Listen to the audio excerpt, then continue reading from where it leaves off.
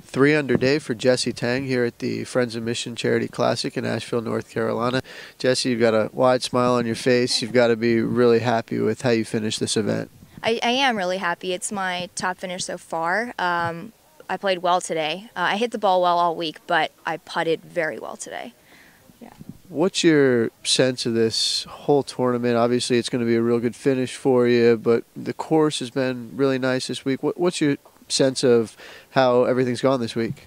I think everything went according to my game plan. I didn't try to push for any birdies. I just let it happen and take one shot at a time and keep patient because the weather was not optimal this week, not at all. What does this finish do for your confidence? Obviously, Symetra Tour is almost at the midway point of the year, but what does a good finish here do for the second half of the year for you? Well, the first half I struck the ball really well, but I wasn't able to put any scores together. And for me to come out this week and play well for 3 days really boosts my confidence and gets me on a roll for maybe the back end of the season. Jessy, it's going to be a crazy next probably 24, 48 hours for you. You're headed to Atlanta to play some U.S. Open qualifying, then to Charlotte.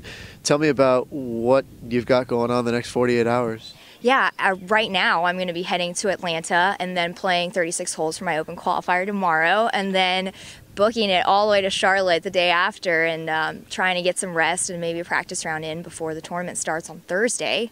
But it was tough scheduling around the U.S. Open qualifiers this year. It just was difficult. So I know a lot of other girls will be doing the same thing. So. Jessy, tell us a story of how you got into golf. I know you're traveling kind of back and forth. You lived in the States, you lived in Thailand, you lived in the States again. How did you ultimately get into golf? My dad, he is a golf nut, and he just loves the game so much. And so when my brother and I was young, he started us off.